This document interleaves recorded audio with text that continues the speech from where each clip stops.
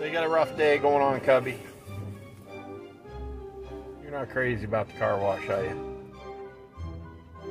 Hey, you picked the winner though, didn't you? Yeah, you wiggled your tail and then stopped. And then I picked the name my finger was setting on. Good job, Cubby. So blame it on Cubby if you didn't win. It's all her fault. All right, Cub.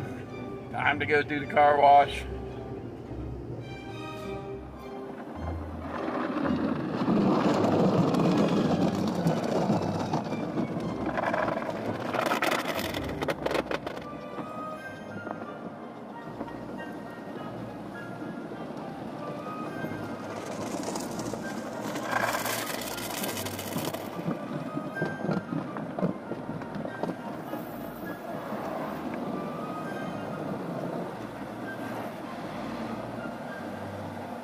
Good happy Monday after Mother's Day, everybody. See this flower? That's number 11,000. We've been doing a giveaway on the website for the last, since we opened up the website last month.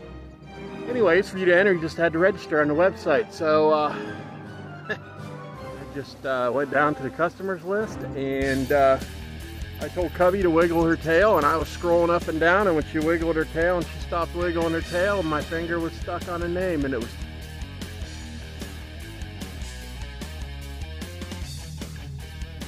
Terry Brumbaugh.